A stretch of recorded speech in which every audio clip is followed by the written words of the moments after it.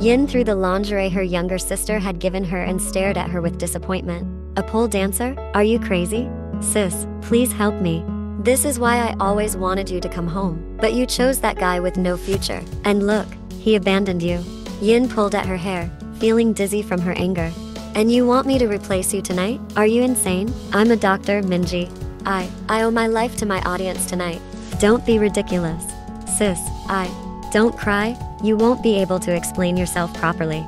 Yin sighed and sat next to Minji, who was still trembling from crying. Yin scrutinized her, wondering how her sister ended up as a pole dancer.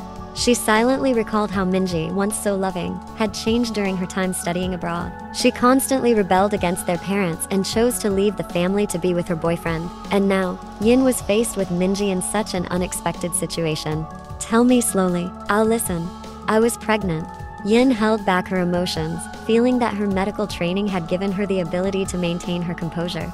My boyfriend left with another girl. I fought with him. He kicked my stomach and I felt pain there. I realized I was having a miscarriage. He left me when he saw the blood, and that's when I met a man who happened to be passing by. He took me to the hospital. He covered all my medical expenses until I recovered, but I owed him. I promised to dance in front of him in lingerie, but I failed because you hit me with your car. It's your fault for standing behind my car while I was parking. I called out to you, but you didn't hear me. Whatever your reason, you shouldn't stand behind a car when it's parked, especially not in my blind spot. Were you trying to get yourself hurt, huh? Why would I hurt myself? Because of you. I couldn't keep my promise to dance for that man. I saved you. Yin stood, glaring at Minji and glancing at her leg before grimacing. Luckily, I'm a doctor, so I treated your leg. That's why you should replace me, sis. No thank you, I'm going home. If you don't replace me, I'm afraid he'll kill me, sis.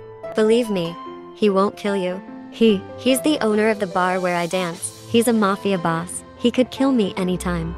Hearing the word mafia, Yin felt sick to her stomach. She knew how dark the mafia world could be. If that was the case, her younger sister might actually be in danger. Finally, Yin sighed deeply. She grumbled inwardly.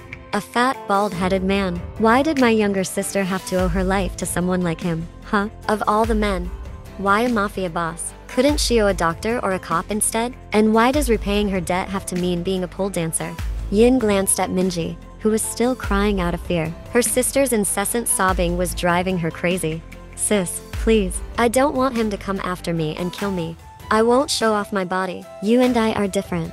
I don't want to be like this either. If you hadn't hit me earlier, I swear I'd be dancing now and not bothering you. Yin looked at the lingerie she had thrown and sighed loudly, making sure her sister heard. She picked up the lingerie and grimaced. How can something this less fabric be sold? How much is he paying? He said all my debts would be cleared with just one dance. You're insane. You've got debts and a runaway boyfriend. I'd love to hit you and say karma is real, but I'm holding back because I don't want my younger sister crying dramatically again. So, what are you offering me? Anything, sis. If you want me to go back to our parents' house, I'll go.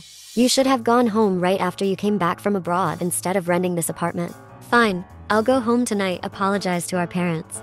Yin sighed in frustration, glaring at her. Then she stood and walked to the mirror. Lend me your scissors. My hair is longer than yours. Minji approached Yin and handed her the scissors. You don't actually need to cut it. Just say it's a wig. I'm a professional. Yin grabbed her long black hair, which reached her waist, and cut it with one swift snip. Now it looks similar. She combed her now short hair, which only reached her chest. If I don't come back, call the police. I might have died there, protecting my idiot younger sister. Yin patted Minji's shoulder gently and hugged her tightly. You won't die. I'm sorry, sis. Yin now realized that she had gone mad. She was an educated woman, and now she stood in front of the mirror, dressed in lingerie, with a terrifying expression on her face. She looked back at her white shirt and quickly put it on again. Her craziest decision was to replace her younger sister at work in a place as wild and terrifying as this, a man's world. Yin hated her sister absolutely, but seeing her cry, she decided to help her. Damn it, she cursed in her heart repeatedly. Are you ready, Minji? Yin looked at a woman in red lingerie standing at the door of the changing room. Why are you wearing a shirt and glasses? I'm cosplaying as a doctor. Fitting. Next time, cosplay as a flight attendant. Yin laughed awkwardly and quickly approached her. She was finally going to do all of this. So, in which room will I? The boss is waiting for you on the 5th floor. Go ahead. His bodyguard will pick you up. Yin nodded helplessly. She cursed coming to this place once again, and sighed as her feet stopped in front of the elevator. Yin glanced left and right. There was no way out. Every point was guarded. Great hell. Yin's journey to the 5th floor took only 20 seconds. She laughed once because the time passed too quickly. Could the elevator be made to have a feature that takes minutes so she wouldn't arrive at the 5th floor this fast? Yin's arrival was immediately greeted by 2 men in black suits, who stared at her sharply before allowing her to pass and enter a room with a large door. "I've been waiting for you." Yin raised her head a second after the large door was closed by the bodyguards. Her face stiffened and her body froze as she stared at the boss sitting there. "Yin, my love." Yin laughed and adjusted her glasses. "I never thought I'd meet my ex-boyfriend in a place as terrible as this." Yin walked closer to the man who was lounging there. "I'm so glad I dumped you. I couldn't stand being cheated on. And now your plan for today is to watch Minji dance in front of you? Disgusting." The man looked at her and gave a very slight smile, so slight that Yin herself doubted whether he smiled or not. "I'm glad it's you who came. Otherwise, I would be having fun with your younger sister in this room. I didn't expect to meet you in such a lovely situation." "Me neither, it seems." Jungkook now stood up, and since he was taller than Yin, she had to look up to meet his gaze. "You finally graduated and will become a doctor. Congratulations, baby." "Thanks for the congratulations. Can I go home now? I'm not a good dancer, and I know you have plenty of dancers downstairs who can please your eyes." But it's your sister who owes me. Why should my dancers downstairs pay it off?" Yin frowned and wanted to throw her high heels at her ex's head, but she held herself back. "Fine, I'll dance ballet in front of you," Yin said curtly. Jungkook now took a glass of wine and looked at Yin intensely. "Dance?" Yin raised an eyebrow. She had a plan to get back at her ex. "Okay, be patient, Yin. First, I'll make his awake. Then I'll kick him so hard he can't walk and then I'll escape." Yin smiled, approached her ex and sat next to him. She started to wrap her arms around his neck and gently stroked his chest. "Are you still as strong as before? It's been a year. I still remember how you kissed another girl enthusiastically right in front of me, acting as if I didn't exist." Yin could feel Jungkook's jaw tighten, whether from holding back his emotions, from being touched by her, or from her words. "Was she not good enough to satisfy you that you had to build a place like this, Daddy?" Her smile now clearly mocked and belittled the man in front of her. Suddenly, Jungkook grabbed her wrist and gripped it tightly. Then, he seized her chin, forcing her to look up at him. "I told you before, listen to my explanation, Yin. Let go." "No." He took her glasses and threw them hard to the floor, the sound echoing in the room. Then he stared at her sharply and suddenly kissed her forcefully, startling Yin, who almost screamed. She pushed his chest, but he held her with one hand. "The man you saw back then wasn't me. I've tried contacting you many times, but you always ignored me." He gently wiped away Yin's tears that she didn't realize had fallen. "I never intended to cheat on you, Yin. You know me best. Don't lie, Jungkook." Yin tried to free her hand. Even at the time, Yin didn't cry, but now she wanted to burst into tears, as if she really wanted to explode in front of him today. She could feel Jungkook's free hand now hugging her tightly.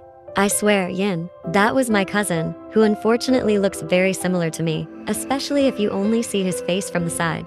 "Liar. I have proof. I wanted to show it to you, but you kept avoiding me. Why did you block my number, even after I spent almost a year there? I tried contacting you multiple times using different numbers, but eventually, you changed your phone number.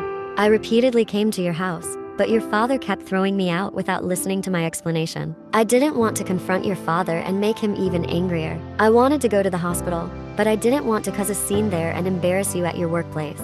Why start this business if you're not lying?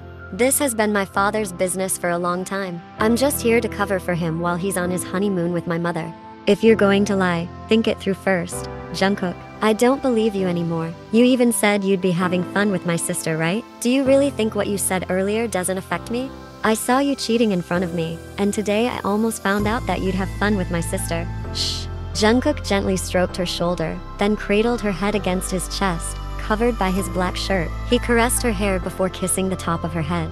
"I actually asked Minji to trap you into coming here. I once asked her to force you to come to my office. I also had your sister's ex-boyfriend in prison for drug abuse and violence against women. I also arranged for my parents to go on their honeymoon this month. I did everything to meet you in person because you kept avoiding me since I returned from Italy. The one in the club back then was Eugene, my cousin. You suddenly sent a short message saying we were over. Don't you know how panicked I was in Italy? I didn't know anything and you accused me of secretly coming back to Seoul to cheat? If I could have come back immediately, I would've, but my family business was on the brink of bankruptcy. My father had a heart attack from stress and I had to handle everything, which is why I couldn't return to Seoul to see you. Why didn't you tell me your situation from the beginning? Because I'm not the type of man who complains in front of his woman. Jungkook smiled bitterly before finally releasing her from his embrace. He stepped back.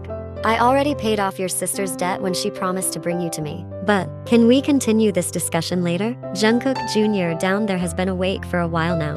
Yin widened her eyes and glanced down. Sure enough, Jungkook Jr. was already up. Huh? I can't believe you. We've been fighting, and he's already awake just like that? What can I say? He knows you're here in front of me right now. Of course. He woke up because he missed you so much, baby. It's been almost a year since you pampered him, and no other woman has touched him since then, just so you know. I don't believe that no woman has pampered your Jungkook Jr. Are you really that loyal to me? You doubt me? I've been holding back all this time because I kept thinking of you. I pampered him myself with my own hand. Don't you know how tortured I've been this past year? Alright, let me pamper him now until he can sleep soundly. Yin finally approached Jungkook and kissed him intensely. Her hands began to pamper Jungkook and his junior. That night was truly a long night for them. After almost a year of Yin believing they had broken up, Jungkook never saw it that way. They spent the night rekindling the love and desire they had been holding back. Forgive me, Daddy, for not listening to you all this time. But tonight, I'll make up for my mistakes. I'll make you feel like you're flying.